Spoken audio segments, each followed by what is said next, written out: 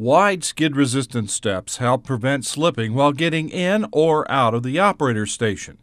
These steps also provide a place to clean your shoes before climbing onto the machine. Handrails are large and strategically placed for easy grasping during entry and exit. It's important that you face the unit and maintain at least 3 points of contact, 2 hands and a foot or 2 feet and a hand. Excellent ventilation is provided by opening both doors. Make sure that they are securely latched. If you want to close up the cab, the door release is easy to reach.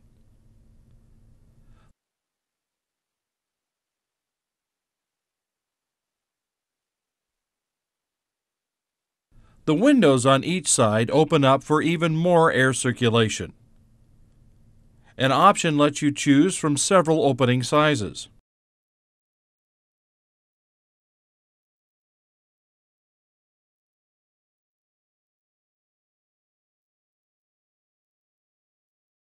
The lower front windows may also be opened if equipped with that option.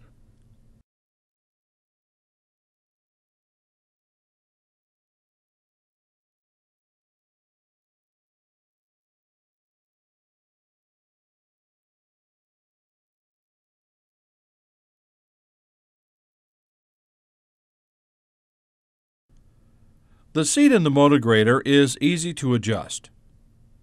To adjust seat height, press the engine start switch once to energize the ignition. Push on the knob to raise the seat. Pull on the knob to lower the seat. Pull up on the fore-aft adjustment lever to move the seat forward or backward. Release the lever at the desired position to lock the seat in place. Move the ride firmness adjustment lever to adjust the firmness of the ride.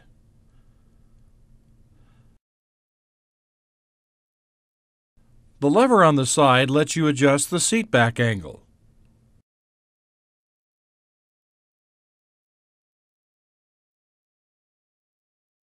The lumbar support control is on the back of the seat.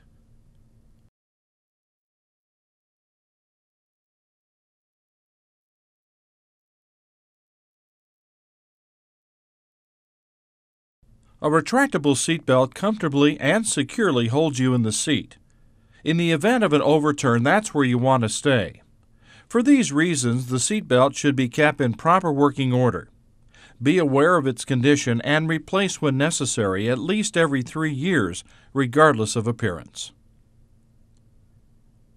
The armrest controls on this GP model are easily lowered into place. Armrest height is adjusted by loosening the knob at the rear of the armrest and raising or lowering the armrest. Once in place, the knob is tightened.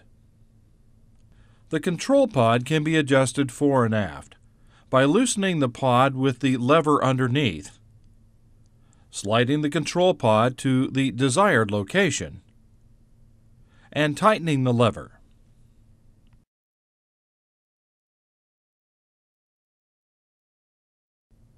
The arm pad height and angle is adjusted by loosening 2 levers on the side.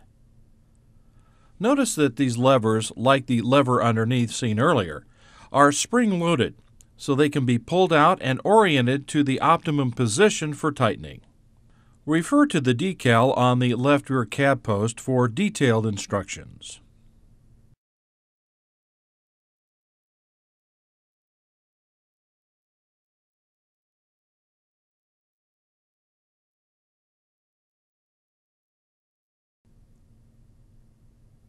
The same adjustments are found on the right armrest controls.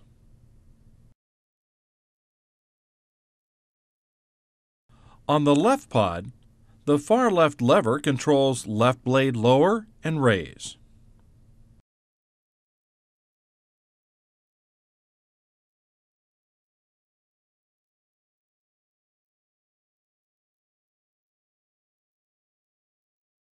Forward and backward movement of the middle lever is for side shifting the blade.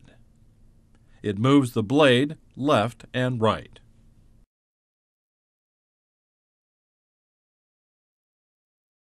If the lever steering function is activated, moving the lever to the left turns the front wheels to the left. Moving the lever to the right turns the wheels to the right.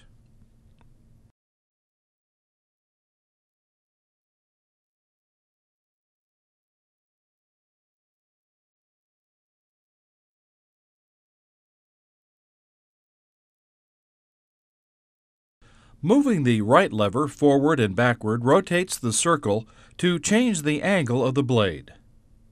It can be rotated a full 360 degrees. Moving the front lever forward and rearward changes the blade pitch. The pitch changes the angle of the cutting edge. Adjusting the blade pitch according to the material conditions optimizes the rolling action across the moldboard. Moving the lever left and right controls an auxiliary function, which on this machine has been programmed for a ripper.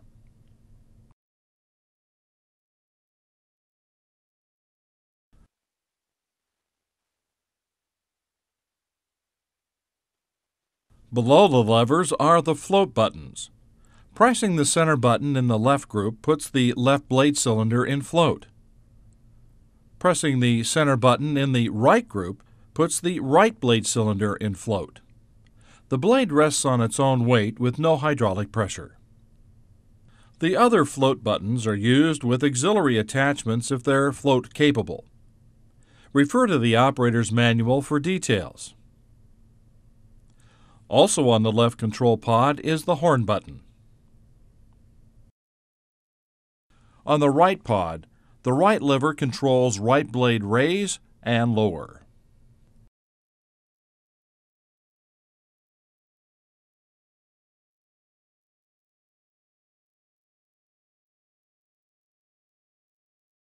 The center lever controls wheel lean.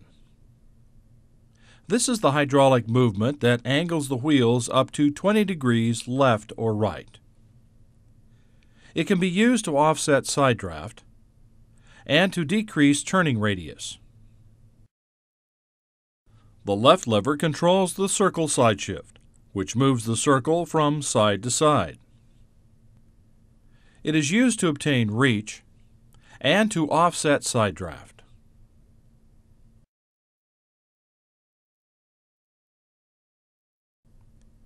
Moving the front lever forward and rearward articulates the machine.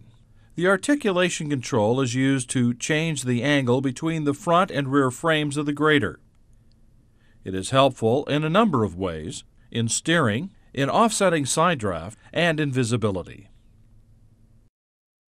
GP models have a handy feature called Return to Straight that will realign the machine to center at the touch of a button. Moving the lever right and left controls a front-mounted attachment if equipped.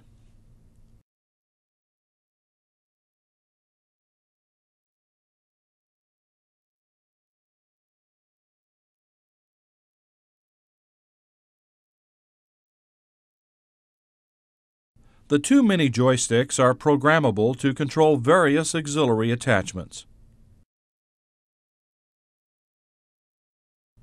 An example of this is a snow wing. Refer to the operator's manual for details.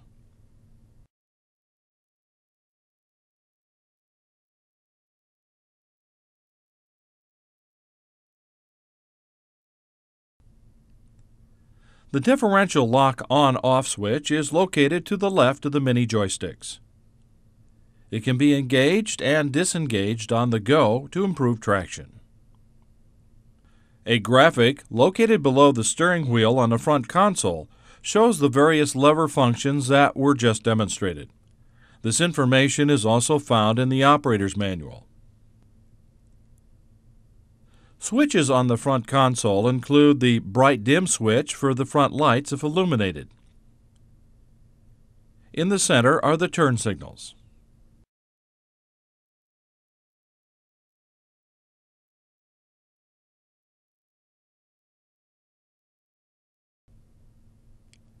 The left switch activates and deactivates the blade impact absorption system if equipped. The blade impact system offers a cushion or protection when an immovable object is contacted by the blade. This lever on the left of the front console lets the operator adjust the tilt of the steering wheel. Now let's turn our attention to the floor controls. On the far right is the accelerator pedal. Next to it is the brake pedal. On the left is the engine pedal. This pedal is used for stopping and starting while in gear. It is not required for shifting or changing directions.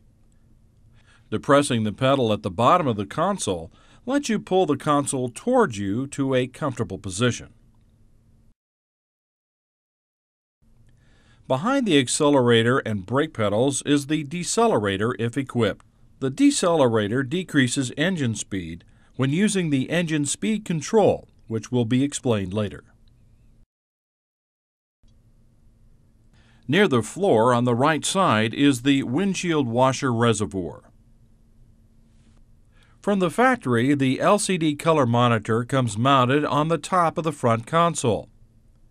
If the operator prefers, or if an automatic grade control system is installed, the monitor can be easily moved to the right side with a special bracket.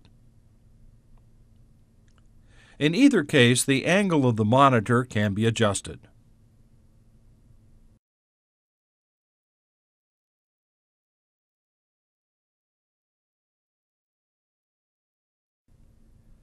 Activating the ignition activates the monitor. Let's freeze the picture momentarily and identify what you see. The first screen displays the model number, which here shows the 772G. It also bulb checks several icons at the bottom of the monitor for various machine functions. These include the turn signals, engine heater indicator if equipped, lever steering indicator if equipped, stop indicator, service required indicator, park brake on indicator, and brake pressure indicator. Note, if the service required indicator illuminates, a problem is developing in a system, which is usually also displayed on the screen. It is not necessary to stop the engine, but the cause should be investigated as soon as possible. If the red stop engine indicator illuminates and the alarm sounds, stop the engine immediately and investigate the cause. After the initial screen and bulb check, the normal screen is displayed. The 4 gauges show the articulation angle, transmission temperature, hydraulic system temperature, and engine coolant temperature. Along the left side from the bottom to the top is the fuel gauge, machine ground speed, engine RPM, and transmission gear. The top left corner displays engine hours. By pushing the arrow buttons at the top of the display, this can be changed to odometer or ambient temperature.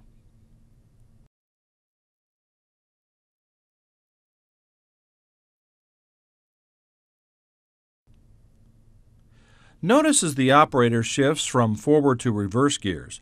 If the grader is equipped with the rear view camera option, the monitor can be programmed to automatically display the rear view when the transmission is placed in reverse.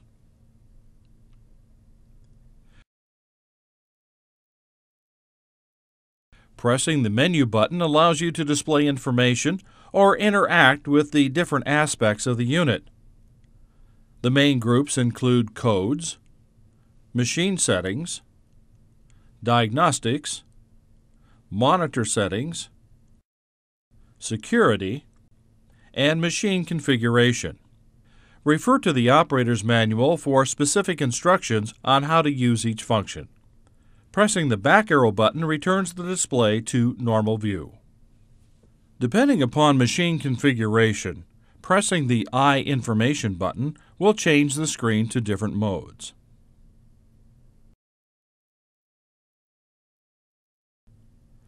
On the right side of the cab is the sealed switch module, or SSM for short. Sometimes it's referred to as the touchpad. The buttons on this pad activate many features on the grater. The pad is also used for security. It can be configured with up to 10 different security PIN codes. To start the machine, the operator must enter a proper code using the inset numbers on the pad. The green switch in the upper left is the engine start. Press it once to energize the ignition and display. After the display unit is initialized, press and hold the switch to start the engine.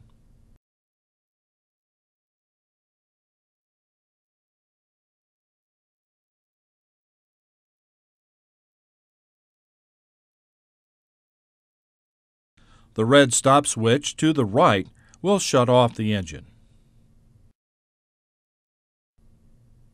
Let's activate the ignition again and look at the other switches on the pad. Press the next switch to turn on a beacon light if equipped. Since this unit is not equipped with one, the light does not come on when pushed. By pressing the hazard light switch, the four-way flashers on the front and rear will flash. Another push will shut them off. Pressing the red hydraulic enable switch activates the hydraulic controls. Note that both armrests must be lowered to enable the hydraulics. To disable the hydraulics, press the switch again. The left switch on the second row unlocks and locks the saddle pin. It is used to move the saddle to different positions. The saddle can be shifted to obtain more reach.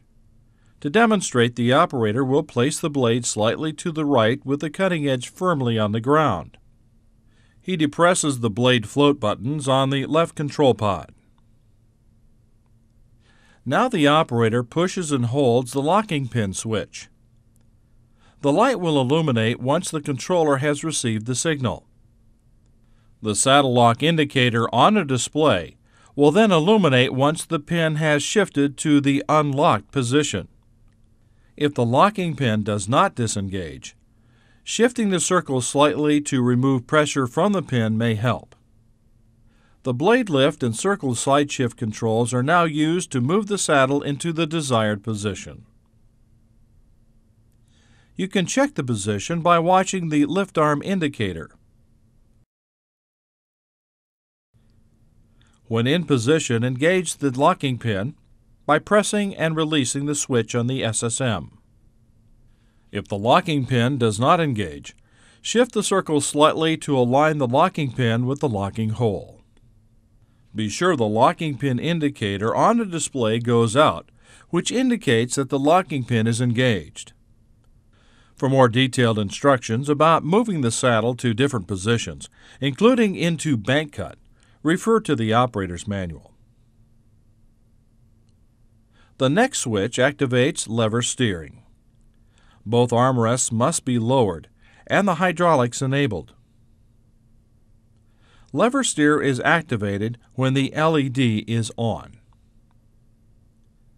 An important feature of lever steer is that it can be overridden by the steering wheel. In this demonstration, the operator is using lever steer to turn to the left. However, when he turns the steering wheel to the right, the wheels turn to the right, even though lever steer is still to the left. When he stops turning the steering wheel, the wheels are again controlled by lever steer and turn again to the left. Lever steer is deactivated when the LED is off.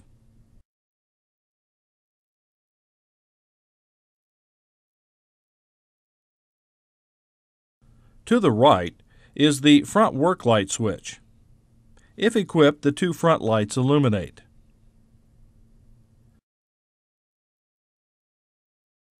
Next is the frame light switch. If equipped, it illuminates the lights on each side of the frame and the lower lights. To the far right is the drive light switch. The marker lights illuminate with one press. A second press with two LEDs illuminated turns on the headlights. As we saw earlier, the bright dim switch is located on the front console. The left switch on the third row is not used.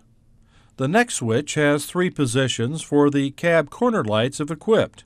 With the left LED illuminated, the front corner lights are on. With the middle LED illuminated, both the front and back corner lights are on. With the right LED illuminated, just the right corner lights are on. With no LEDs illuminated, the lights are off. This switch turns on and off the cab sidework lights if equipped. Since this unit does not have them, the light does not illuminate. The sidework lights are mainly designed for snowplow work and are located here on this unit. The next button is the upper front windshield washer. Push and hold it to operate the washer. The wiper will automatically swipe several cycles. Next to it is the front wiper switch. With the left LED illuminated, the wiper is in intermittent mode. With the middle LED illuminated, the wiper is in constant low speed. High speed is with the right LED illuminated. Another push turns off the wipers. The left button in the fourth row turns the air conditioning compressor on and off. The next button on the fourth row turns on and off the outside heated mirrors if equipped. This unit does not have this option, so the light does not illuminate when pushed.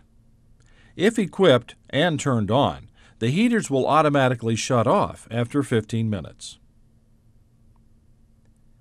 The next switch is the rear window defog. Note that the defogger will automatically turn off after 5 minutes of operation.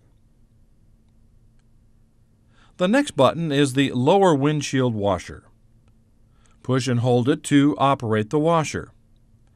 The wiper will automatically swipe several cycles. Next is the lower front wiper switch. With the left LED illuminated, the wiper is in intermittent mode. With the middle LED illuminated, the wiper is in constant low speed. High speed is with the right LED illuminated. Another push turns off the wipers. The left switch in the bottom row is the transmission auto shift button. If equipped, pressing the button will activate the system. It is used when roading in 5th through 8 gears. For instance, if the light is illuminated and the gear selector is placed in 8th gear, the transmission will automatically shift between 4th gear and 8th gear depending on conditions. When the auto shift button is activated, an icon is shown on the front display. The next switch is for the automatic differential lock. With the LED illuminated, the rear axle is locked so that the right and left wheels turn together when the grader is traveling straight in 4th gear or below.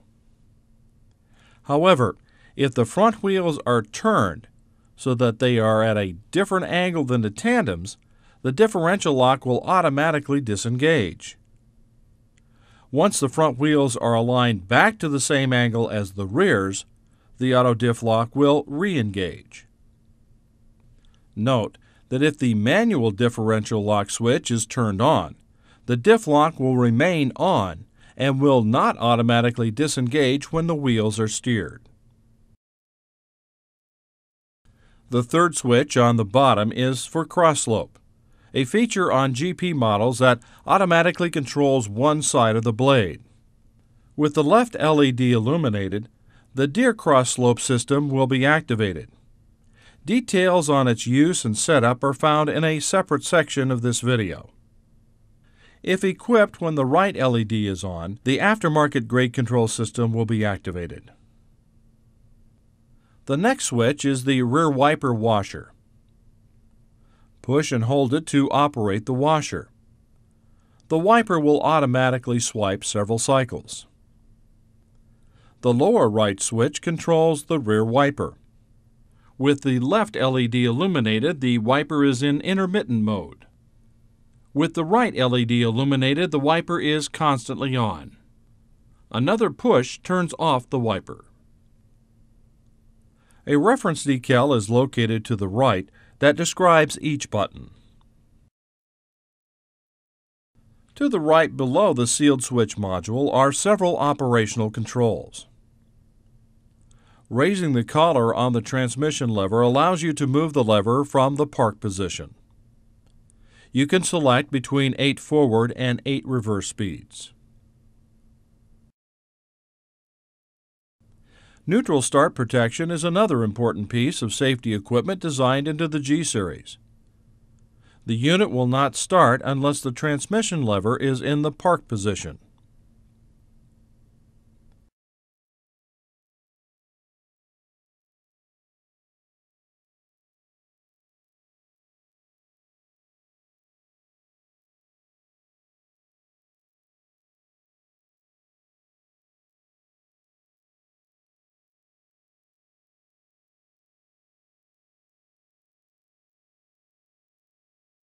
A very important feature provided by the park brake system is its automatic engagement.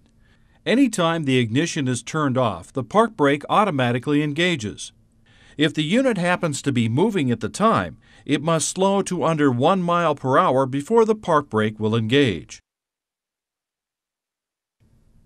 However, if the operator quickly depresses the stop button twice or holds the stop button, the park brake will engage immediately. Behind the transmission lever are the engine speed control and the 6-wheel drive controls if equipped. The engine speed control is similar in a general way to cruise control in your car. It has 2 modes, automatic and manual. In automatic mode, you use the accelerator pedal to set your engine speed.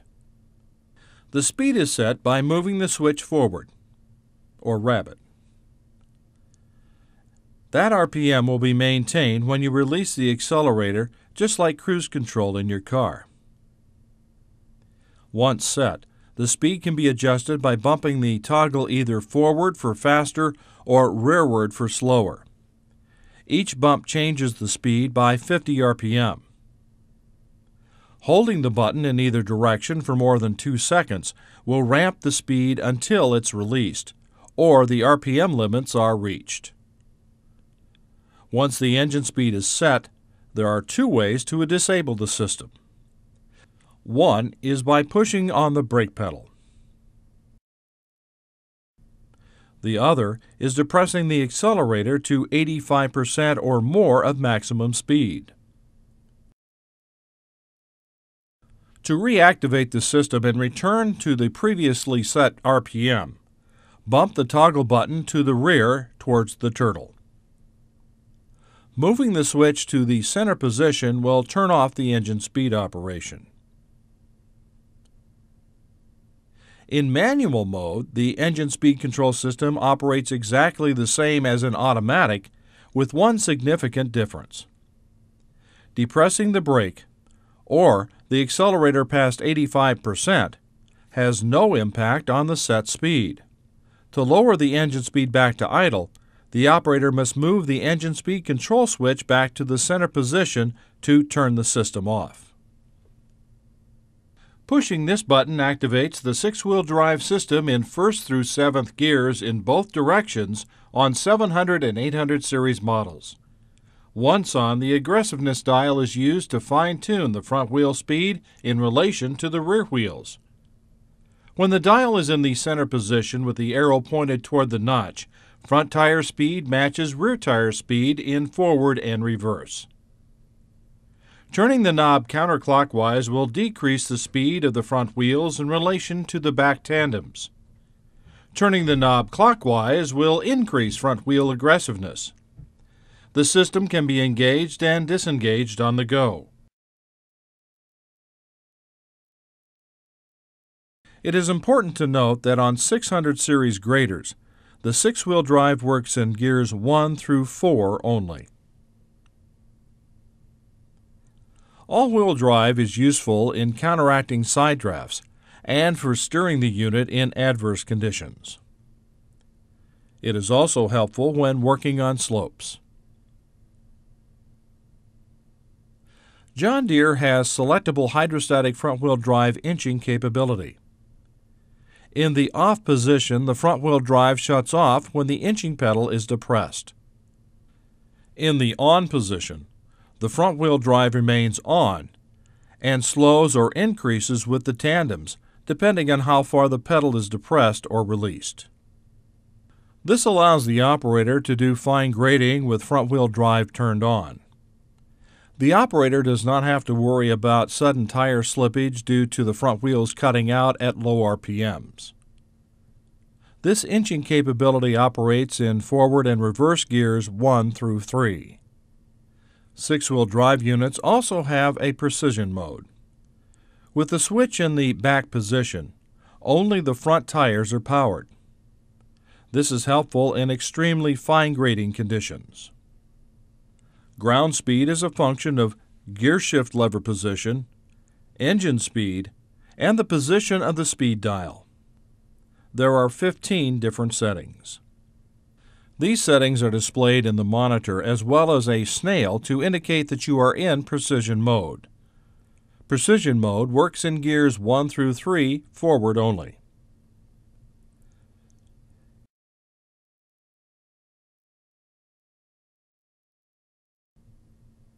In the right rear of the cab, you have a switch for the heated seat if equipped. Also here is a dial to control the temperature, blower fan speed, and airflow.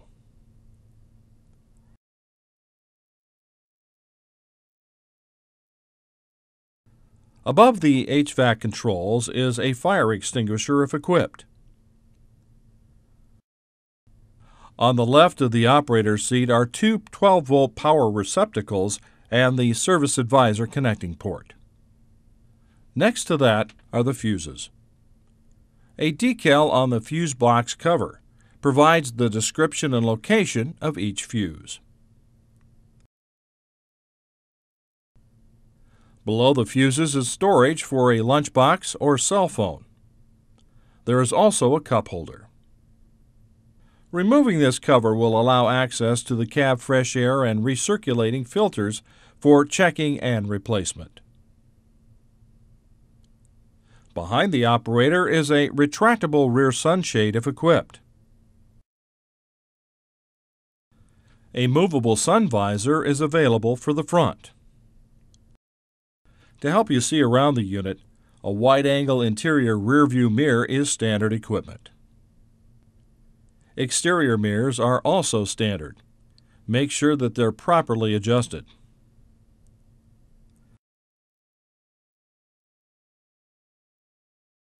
Just below the headliner are two storage areas, one to the left and one to the right of the wide-angle interior mirror.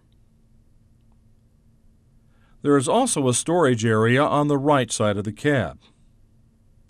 Below this storage area is a dome light and a radio if equipped. This concludes the controls and safety system portion of this video. It's recommended you review the operator's manual to become more familiar with the machine controls and features before operating.